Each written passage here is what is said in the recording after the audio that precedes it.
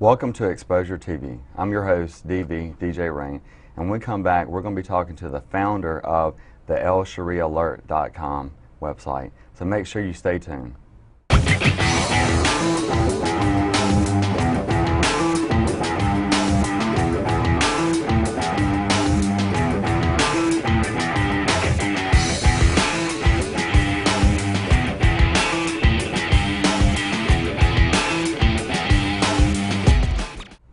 Welcome back to Exposure TV. I'm your host, Dvdj Rain, and I'm sitting here with Lsherie Dean, the founder of the Lsheriealert.com.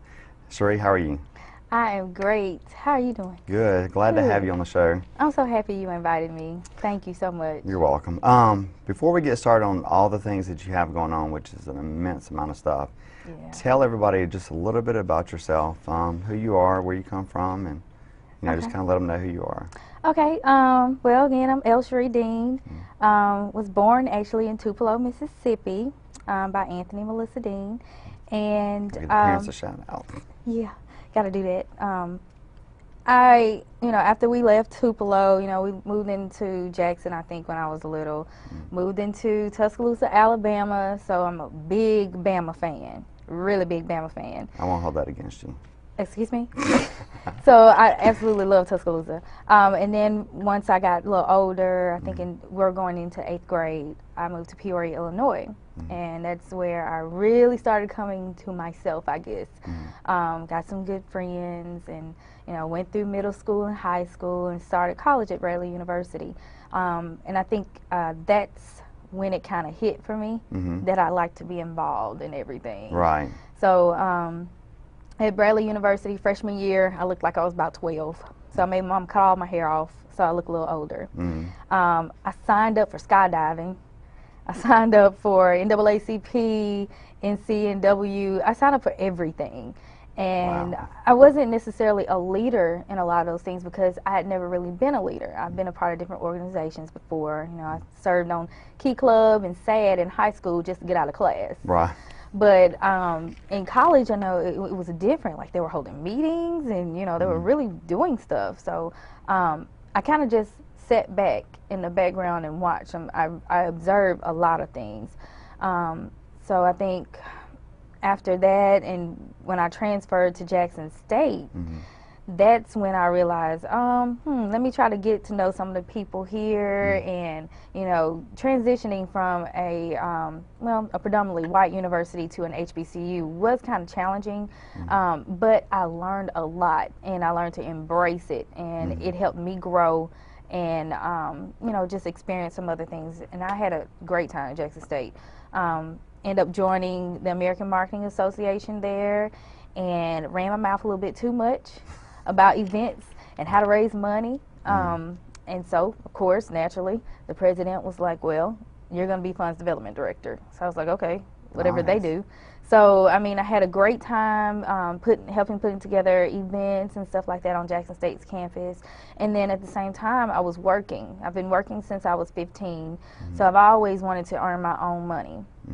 So in school, although my dad really didn't like it, I was working as well. I worked for the Epilepsy Foundation, and doing so, I was in charge of putting together the summer camp for children with epilepsy in the state of Mississippi. So that was a lot of fun.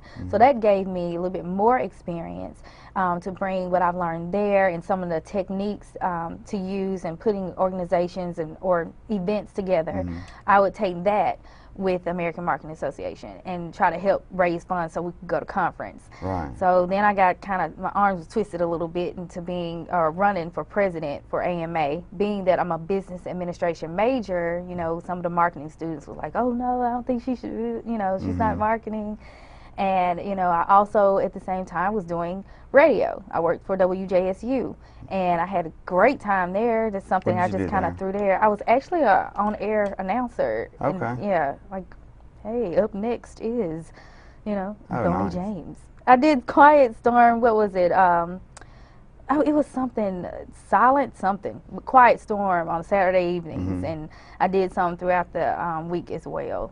And that was a lot of fun. How long did you do that for? I did that, let's see, I think I started Jackson State spring '04.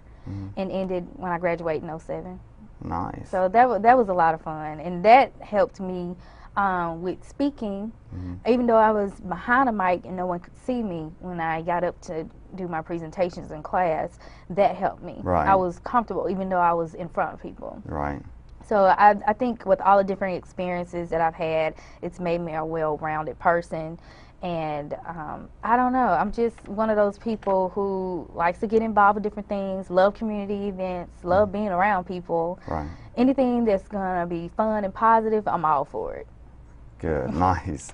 Now, before we get into all the things that you have going on, tell us about some of these many hats that you wear right now. Okay, I have quite a few, although I'm trying to trim some a little bit. Right now, I actually do it like this, okay? My real job, I don't know why I like to say it, this is because I get a 401k. Right. I work for the Greater Jackson Chamber Partnership with the Chamber Plus, and we deal with small businesses, healthcare, life, and dental insurance, and we work in conjunction with Blue Cross Blue Shield of Mississippi. So I help with different projects within Chamber Plus, and then whatever projects that our CEO has for the partnership. One of the things that I love and I was able to do was once the Chamber Plus and the partnership started this healthcare or health fair type event. We got all of the university hospital, Jackson Hart, St. Dominic's, all of the local hospitals. We got them all involved to come together to put on a free health event for members of the chamber, and that's how it kind of started. The first year was just for members, and I was lucky enough. I don't know if they didn't have any people or they just really wanted, to not have this something to worry about, but I end up doing all the marketing, and I really enjoyed doing that. Mind you, I'm not a graphic designer or anything like that, but I'll try anything once, or I keep trying it to do it myself. Well, I end up branding the event, and it's now called the Heartbeats of Jackson, and it's an annual event, and they serve hundreds of people every year that they get to go through heart screenings, heart health screenings, that's what it is. And they check blood pressure and all of that, and you get to actually talk to real live doctors, and they actually do follow-ups and everything, and it's helped a lot of people. I mean, the first year, one man was so ill, he didn't know he was ill. He was a walking time bomb, and they had the ambulance come and take him. Really? So it was that serious. So I'm really proud to be a part of something like that, and that's something I can say that's a part of my job. But in a way, I'm also doing something for the community. So that's one thing. Working with Mississippi Greek Weekend. Last year I was co-chair, and we have all these events basically uniting Greek organizations. I'm not Greek, however, but again, if it's positive and it's serving the community, I'm all for it. Right. Gosh, what else do I do? On the marketing team for Guapington Enterprises that was started by a good friend of mine. He's from Moss Point, Mississippi, but he started this while he was in D.C. working on the Hill well, not really on the Hill, but working in, I think, accounting or something. And he decided, he wanted to start his own business. Guapington Enterprises has modeling, different marketing things, mentoring. It's just a whole bunch of different stuff. It's a whole plethora of stuff for the enterprise. So I work with the marketing team on that. J. Lee Productions, on the J. Lee team, help market that as well, and I have no idea what else I'm doing right now. I have so much going on. It sounds like we're going to take a small break. Okay. When we come back, we're going to find out a little bit more about what Miss Lsheriealert Dean has going on, and plus some other projects. So make sure you stay tuned. To connect with Lsherie, log on to www.thelsheriealert.com or email the Lsheriealert@gmail.com or Facebook, the Lsheriealert, Twitter, the Lsherie, Instagram, the Lsheriealert, and LinkedIn, Lsheriealert.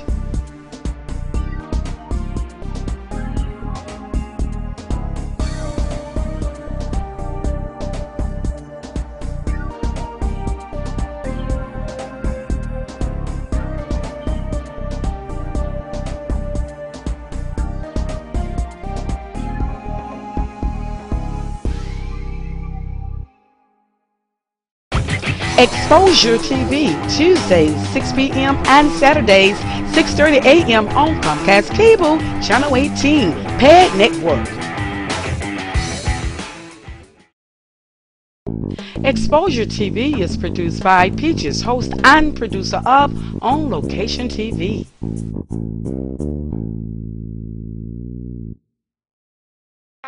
Thanks to House of Pain for their assistance.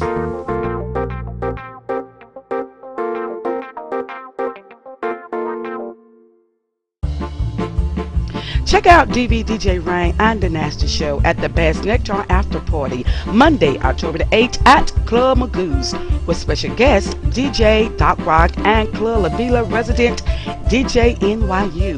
Doors open at 10 p.m.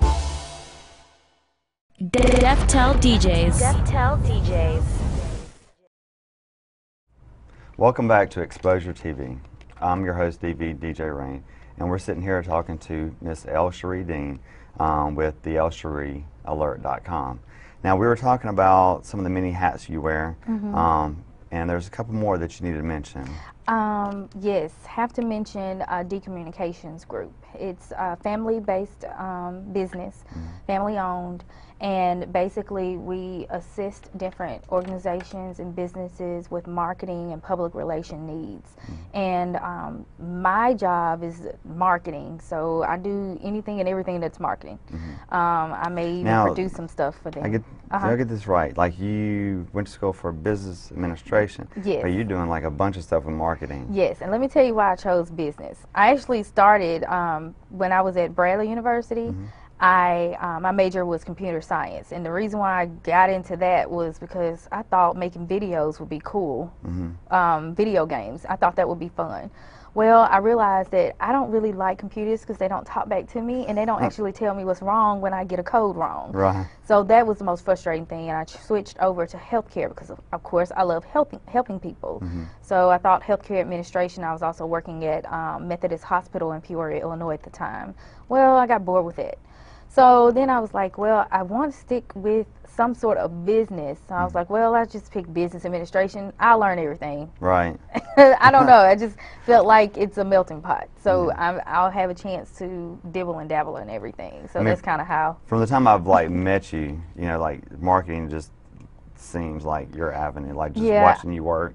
I think closer to the end of my, maybe my last year at Jackson State, my senior year, I was like, maybe I should have majored in marketing. Maybe.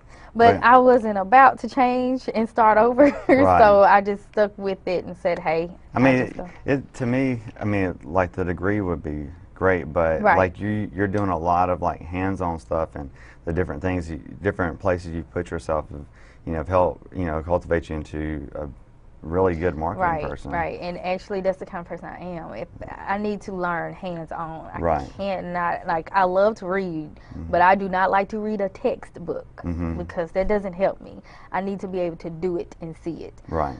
So that I'm a visual person, so that's, you know, I don't know. I am too, to a certain extent. Like, I don't know, the whole correspondence thing. I just can't do with it. So that's what I do with D-Communications Group. And I'm learning graphic design on my own. I'm playing around with that, doing some things, and I'm learning. I mess up a lot, but I'm having fun learning it. And hopefully I'll take a real class one day. But so I do different things with D-Communication Group, especially events, any major events and stuff. We get contracted to do a lot of golf tournaments, and we've done a few weddings. So it's just different things, you know. Now, you said family-owned business. That your family? Yes, my family. Actually, my dad started this about a year and a half ago. Okay. And it's been going well, kind of under the radar a little bit. Haven't really done any major marketing, but it's been a lot of word of mouth. Right. So that's helped. And we're working on different marketing strategies now to really get the name out. Now tell me about Denim Mag. Denim Magazine is super exciting. It's a high fashion magazine, and it is top notch. I know no other magazine like it. Based out of Mississippi, which I am very proud of. My good friend, Jay Bolin, he's a celebrity stylist from Jackson. He and Sterling Photography, or Will Sterling, and Chanel, the graphic designer, and also a great model. It's just a group of people, and also Jay Structure, who does our makeup and everything. Jay brought us all together. He called me one day. He said, "Twin, I need you to do something for me." Oh, we call each other twin because our birthday is on the same day. But he's older than me by a couple of hours. But he called me and he said, "Hey, I got a job for you. I told you I was going to snatch you up for something." And I didn't know what he was going to have me doing. He emailed me and said, "I need you to interview somebody." I said, "Okay." I've never interviewed anyone before. And I was like, "Okay, well, I'm sure I can do this." And that's the kind of attitude that I have. And that's why I'm involved in everything, because I figure if you can do it, I can too. Right. So I agreed to it. He told me, "Okay, now it's going to be Melinda Williams." And I was like, "Why does that name sound familiar?" And then he was like, "Soul Food." I was like, "So I'm about to interview an actress, like a real person, like a celebrity?" And he was like, "Yeah, you can't spring stuff like that on people." Right. But it was an amazing feeling. I was really grateful that he looked at me to do something like that. Were you nervous? Very. I mean, I had never interviewed anyone, and then just a celebrity that I love. I kept saying, I know he's not talking about Melinda Williams, not the real one. Right. You know, like it must be somebody here named Melinda too. But I mean, Denim has opened up a lot of doors for me and for the rest of the team. And so I've enjoyed interviewing all these celebrities, and they are just awesome. One of my favorites, of course, Melinda, and Vanessa Williams has been awesome. She kind of reminds me of my mom, but she's the coolest person. Really? We talk a lot on Twitter. I love her to death. It's awesome to see people that you watch on television or in the movies, and then be able to have a dialogue with them, and they actually open up to you. It's so much fun. Oh, I can imagine. It's a blast. I get a kick out of it. I'm just like, oh my God. So how long have you been doing that? It's been a year. A year. Actually, Denim kicked off August 5th on our birthday. Yes, August 5th. Kicked off then last year. And we're in the transitioning phase right now. Things are blowing up for Denim. So God knows what he's going to have me doing. Right. You know, I'm probably still be interviewing people, but at what capacity, God knows. But everything, we're going through a new transition, new website and everything like that. So I'm excited and can't wait for everybody to see what happens. Is it a digital? It's online, yes. Okay, and what's the website for It's denimmagazine.net. Okay. And right now, like I said, we're going through transition, so there are some things that are being tweaked, and I cannot wait. There's going to be something very special coming up. Jay hasn't even told me yet. He's just telling me to wait. Right. You'll see. So. Now, okay, so is it a monthly, bi-weekly issue? Monthly. Monthly? Yes. Okay. So make sure y'all check out denimmagazine.net. And like, are you doing like one interview a month, or? It depends. Like back in January, I ended up having to go to LA, and we did like 4 actresses at one time, or actors at one time, and it was back to back to back. To do that? I went. Well, you know, the whole team went. Oh, nice. That was something I was not missing. I'd never gone to LA before, and I always wanted to go. Just to walk down Sunset Beach and be like, man, I'm supposed to be right here. I'm supposed to be here. I'm supposed to be here. So, I mean, I had a great time talking to the different people, and it was wonderful. Nice. And it was like we're not working, even though I don't remember really sleeping, and I don't remember really like, eating. Sleeping's here. Yeah, we had a whole saying of eating flavored air because we were trying to get our bodies in shape for LA. So we were eating flavored air. But we had a really good time, and the people were so wonderful. Nice. They were wonderful. Well, we're going to take a small break, and we're really going to get down to the meat of things and what's going on. So make sure you stay tuned, and we'll be right back with Miss Lsheriealert.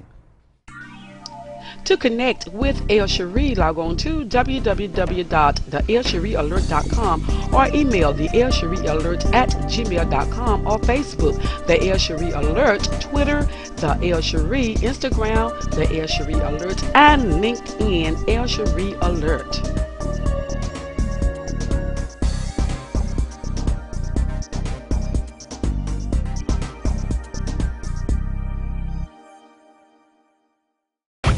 Exposure TV, Tuesdays 6 p.m. and Saturdays 6:30 a.m. on Comcast Cable, Channel 18, PED Network.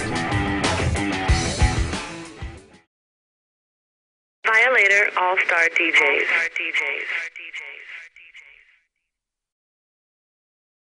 Exposure TV is produced by Peaches, host and producer of On Location TV. Thanks to House of Pain for their assistance.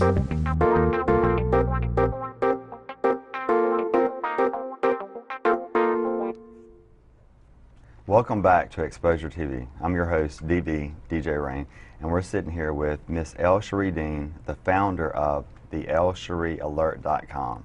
Cherie, we were just talking about some of the many hats that you wear. Now we're going to kind of get into the projects that you have. How'd you get started on so many projects? Not saying no.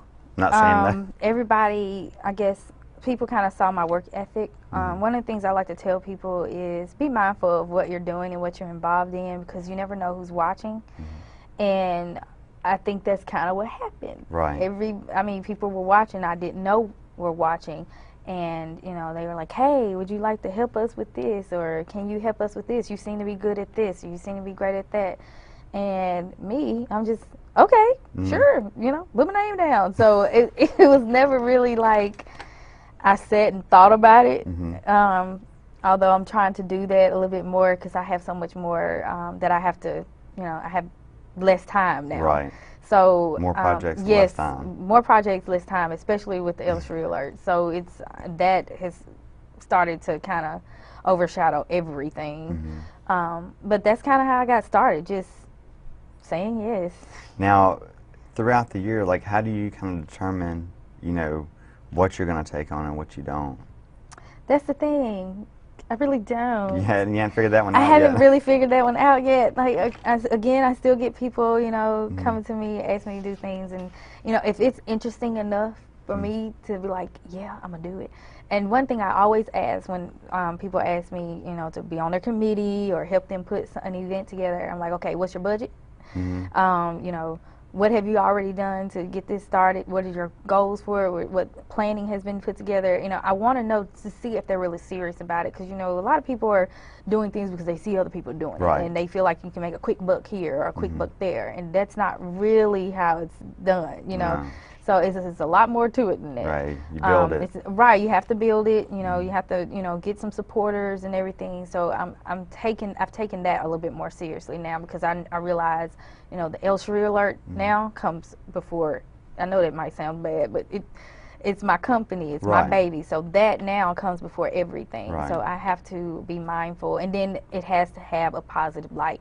I can't on the Lsheriealert say that everything I do is positive or everything I'm involved in is positive, and that the Lsheriealert is positive, but then do something negative or that's not as clean. Right. So, you know, I have to, you know, kind of be mindful, because now I'm putting my name out there. So, and whatever I do represents me. So I have to be a little bit mindful. We know that you do, you know, a lot of work in the community. So tell me, you know, why do you think community involvement is so important? Community involvement is very important. One of the reasons is because, and this is something that my parents have taught me at a very young age, although I used to look at them like they were crazy, like what they got to do with me, not in a selfish way, but more or less like, well, I don't really know them, you know, but that's not what it's about. You know, it takes a village to raise a child, and I think a community is a village, and there is a child, or there are children who need support, who need assistance, who need help on different things, you know, tutoring, mentoring, making sure they're fed. I mean, making sure they have money to do X, Y, Z. I mean, there's just different things, and I feel like it's very important. And when you teach the children how important it is to love your home, to love your community and love the people within it, then you eliminate violence, you eliminate school dropouts, you eliminate drugs and alcohol. So I really feel that communication, or not communication, but community involvement as well as communication is very important. And that's why I enjoy doing it, because it makes a difference in not only my life, but the people around me, and it makes a difference in the children's lives, and it's contagious. I think it's contagious. I think doing something positive and someone continuously seeing that kind of that falls off you and like kind of feeds on them. So I think it's a good thing. So what projects do you have now going that you say like really directly are involved with the community? Well, I did a couple of golf tournaments. Helped coordinate those. The Urban League recently had one, and it was in conjunction with Tyson Foods, and they are doing the Mississippi Hunger Project, and that's been going on for a few months now. And I've been actually helping Tyson with a lot of their social media, getting the information out about Mississippi Hunger Project and Mississippi Food Network and the National Urban League. Oh, nice. So that's been a lot of fun and has actually opened up some doors for me as well. But those events, the nutrition fairs that happened, I think it was September 19th and September 21st. Those events that happened, they basically help put food back into the communities for ending hunger. There's several statistics stating that there are a lot of people who even work full time that still don't have enough money to feed themselves, or it's not really helping. Like, they may make too much money for assistance, but they're still hungry. So it's opened my eyes to a lot, Right. So doing that, Magnolia Bar Foundation recently had a golf tournament September 21st. I think it was honoring R. Jess Brown, but also proceeds were going to scholarships for young lawyers and other charities, Toys for Tots, and just different things. So that directly impacts our community, or the Jackson, Mississippi area, or in the state at large. So that's a couple of things that I've been involved in. Awesome. Now, I'm going to skip forward a little bit, and let's talk about the Lsheriealert.com. Now, tell me how this came about. It was a joke. I was on Twitter. Everybody always asks me every weekend, okay, what's going on this weekend? People from out of town were coming to Jackson. What's going on? And I was like, I don't know if y'all haven't heard, but Jackson has the Jackson Visitors Bureau. They have Jackson Free Press. Why are y'all asking me? Right. And they said, well, it seems like you're at everything and you know everything that's going on. And, I was like, okay. So as a joke, I took a list of all these fun activities and events that was going on one weekend that I would go to, like something I was like, okay, that looks cool, like that would be something fun, and especially if it was free or something for the family and they may not know about it. And I just wrote out a whole list and started tweeting it and putting it on Facebook, and then I just, to be funny, put the Lsheriealert. Don't know where that came from, literally came out of thin air. And so when I did that, people started looking for it every week, and I was like, really? I said, okay, I have to do something with this.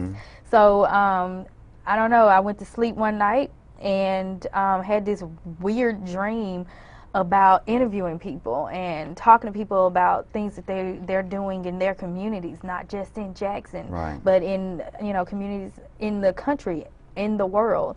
So I was just like, man, that was a weird dream. Man, that sounded like fun. So I was like, ooh, I can still name it the Lsheriealert.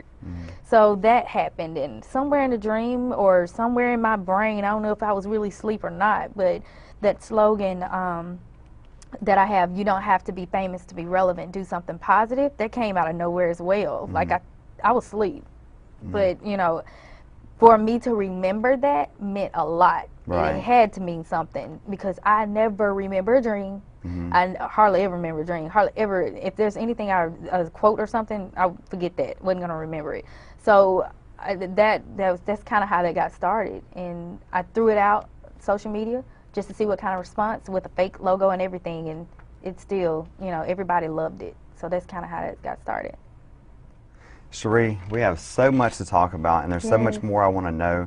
So we're actually going to close this segment out and do a part 1 and a part 2. So make sure that you tune in next week for part 2 of the Lsheriealert.com.